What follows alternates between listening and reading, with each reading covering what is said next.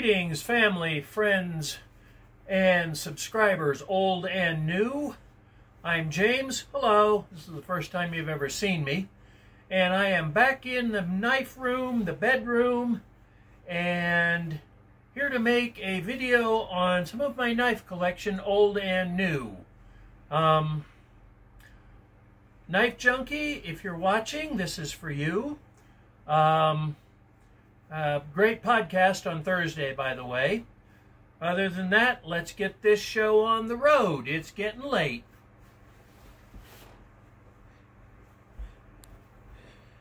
Okay, as you can see, I have added some more weapons to my wall of weapons.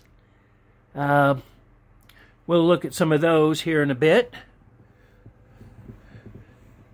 There's my normal wall. And there's my kukris and my buck knives. And the rest of my collection is on that bookshelf, including axes, tomahawks, and so on.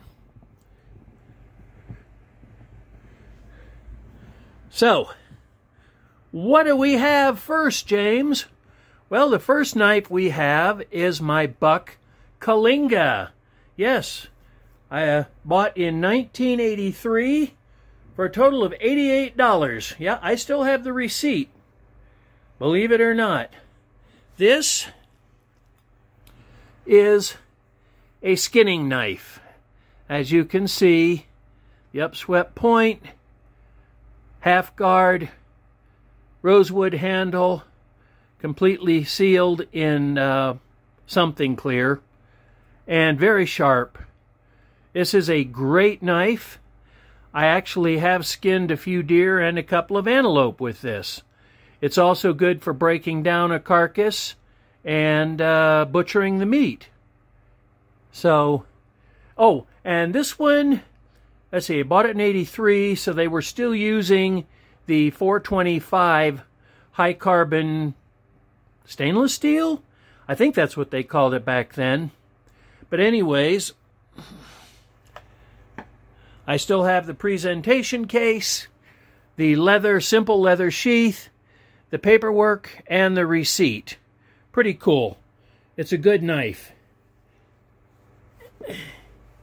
Next on the hit parade is one that is very rare, and that is the Buck 620 Campmate.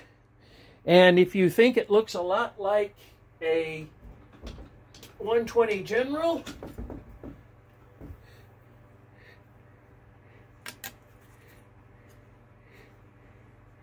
you're not wrong. The Campmate has a Kraton handle, same blade as the Buck 120 General, and it comes with a nylon sheath with plastic liner. Now, I am not sure, and Buck made these from '86 to '92, and they made the whole 100 series, I believe, with the Kraton handles. I think it was to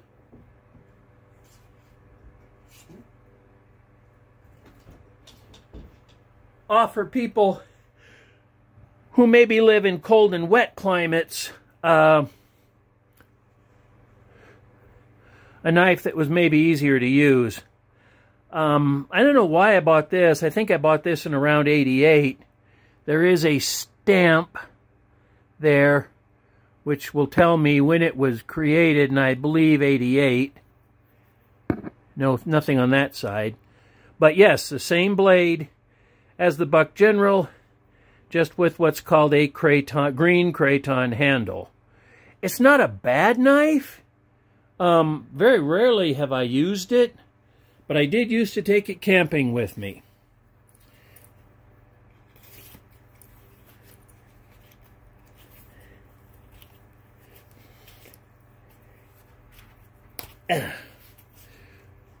hard to get it snapped. Now, here is my newest knife. This is called a broken back sax knife. S-A-X or C-X or S-E-A-X knife. Now, these were popular. They first showed up in about middle of the 5th century, all the way to the 11th century, and during the age of the Vikings, which is about 8th century to 10th century, these were very popular with the Vikings. Now, this one is kind of a modern interpretation of a broken back sax. It has a 12-inch blade made out of 5160 high carbon spring steel, rosewood handle, very nicely pinned on, lanyard hole, very sharp.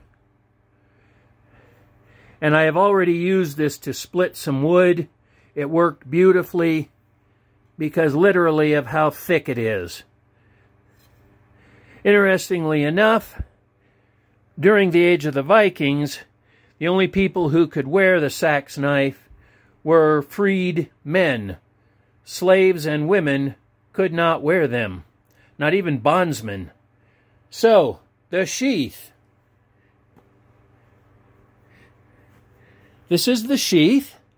It's very nice, wood covered with leather. But when I initially got it, it had a horizontal carry, or a vertical carry belt loop. And the C-X knife is supposed to be worn horizontally, blade up. And I got that news from a gentleman in Denmark who does Viking reenacting. Other than having to modify the sheath, which I did myself, it works very nicely, and it's a great big heavy knife. Very nice for wood processing and self-defense if I ever needed it.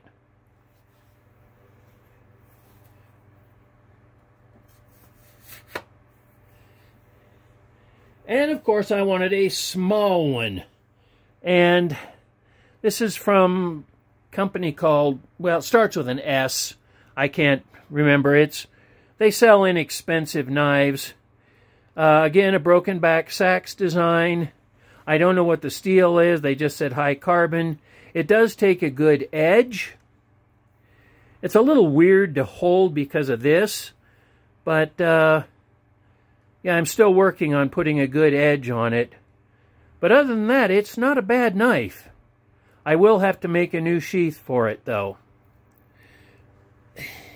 Next, one of my newest swords.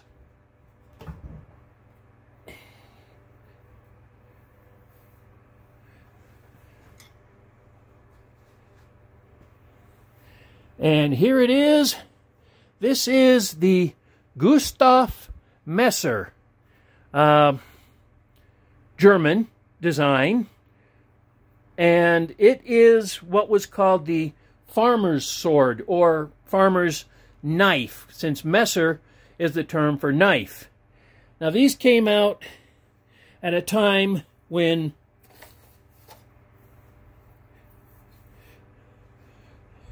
your average German peasant, farmer, whatever, was not allowed to carry a sword.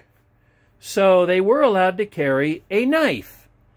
And so the knife makers guilds in Germany got together and they designed the single-edged Messer. Now, the knife makers guild, they couldn't make swords, and the swordsmaker guild couldn't make knives. So this was a loophole that the German farmers and peasants took advantage of. Now, this is, interestingly enough, this is made in Nepal. Oh, as was my broken back sax. And it is also made out of 5160 high carbon spring steel. Now, what makes this different is not only the nice guard that it has, but this part right here, which is called the Nagel, or nail in German, and that just helps protect your hand better. And then you've got nearly a D-ring, you know, full hand protection. 18-inch blade, 6-inch handle, so it's 24 inches overall. It's quite thick, because this was not just a weapon of self-defense. This was also a tool. So you could clear a field, inhume supper, you know, chicken, pig, goat, whatever. And it was a very useful blade. They did eventually phase out because the sword kind of went out of fashion and rules were changed so that farmers could carry regular messers. Now, I have another video where I show my cold steel gross messer, which is the big one. This is the sheath. Again, wood over leather. And I've made a baldric so I can wear it on my shoulder. Don't have to wear it on my belt. Don't ask me why I bought it. Probably because my mother's half German and I really love the design. Last sword.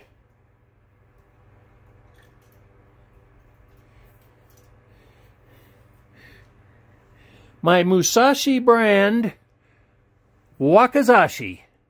That's right. Remember when Cass Han Wei, well, some may not, brought out their tactical katana, Wakizashi, and Tanto? I always wanted the Wakizashi, but they were 5160 high carbon steel and just way out of my price range. This, however, is the Musashi brand tactical Wakizashi with a 18.5-inch blade. Now, this is 1060 high carbon steel, and 1060 is the start of high carbon steel. It has a Haman, which is the line. Take a look. It has the traditional Japanese point. Now, the one thing it did not have was the Hibiki, which is the brass or bronze or what, copper sleeve. So I made my own just because I think it looks better. Some people may not think it looks good, but I do. Other than that, let's see if we can pick up the... maybe. So, now they say it's differentially tempered and clay tempered also. So, I haven't done any cutting with it, but I will eventually. So, let me show you what the Cass Han Wei tactical Tanto looks like. And this is the Cass Han Wei tactical Tanto with my shrink fit grip tubing. And there is the proper brass Hibiki and 5160 high carbon spring steel.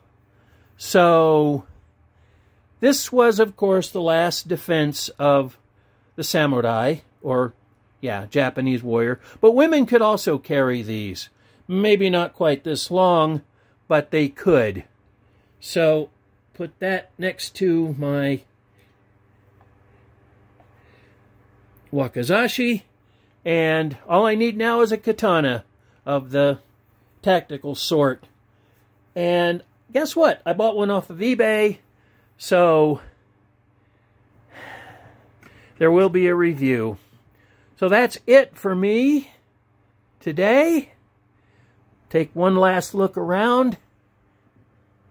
There's my new wall of knives and axes, hatchets. The old original wall with my swords and my spear and knives. Oh, I do have a poleaxe in the corner. And of course my kukris and my buck knife collection. And then behind me is my